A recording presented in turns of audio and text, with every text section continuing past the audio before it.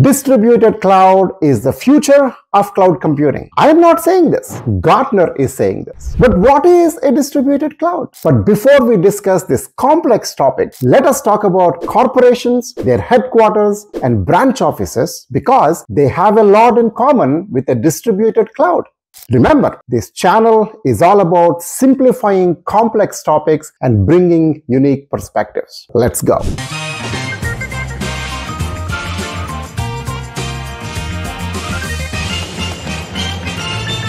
Before we start, first let us define a distributed cloud. A distributed cloud is an architecture where computing needs are distributed onto multiple physical locations. Instead of centralizing all your computing needs, you distribute them onto multiple clouds located in multiple physical locations. If you look at an organization, they all have headquarters where usually the senior leadership is located and they typically run their core operations from there. If you take a products company, for example, they might even have their main production facility in or around their headquarters. However, if they operate in multiple regions, they distribute their production facilities, warehouses, and operations through multiple branches or branch offices. They typically do this for multiple reasons. Number one, to bring manufacturing and operations closer to their customer base, meaning the demand. So they don't have to ship products long distances, even across country borders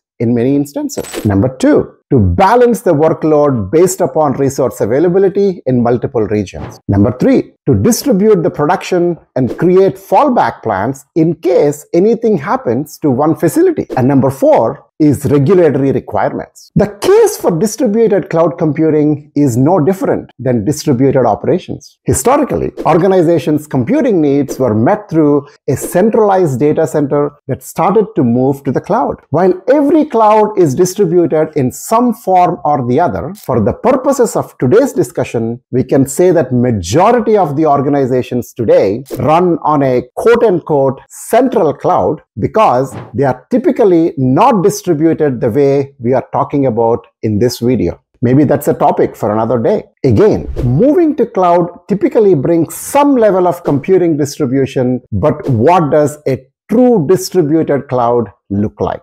First, you need to take the computing closer to the data needs to minimize network traffic and improve latency, just like what the branch offices have done. For example, it doesn't make sense for customer data in France to travel all the way to a cloud located in, let's say, USA. Second, we must carefully distribute the load onto multiple clouds for faster performance. Third, we must consider fallbacks and full availability, especially in cases of one or more data centers going down or compromised, through cyber attacks or other reasons. Finally, regulatory requirements play a significant role as well, as some countries such as Russia and India, for example, require their data to stay in their countries. Summary is, a distributed cloud strategy planning is similar to an organization's facility planning, except for it's more complicated, much more complicated. What goes on which cloud must be carefully thought through while ensuring data is still governed from a central cloud similar to headquarters in the case of the physical world.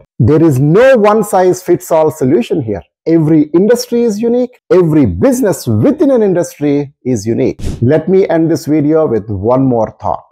You probably heard about something called as edge computing. What is that and where does it fall in all this? Let me give you a hint. Organizations also typically have local sales offices or service locations serving customers directly, isn't it? They have resources there as well. So that is edge computing for you. But we shall peel that onion in a separate video as we are out of time today. Thank you for watching.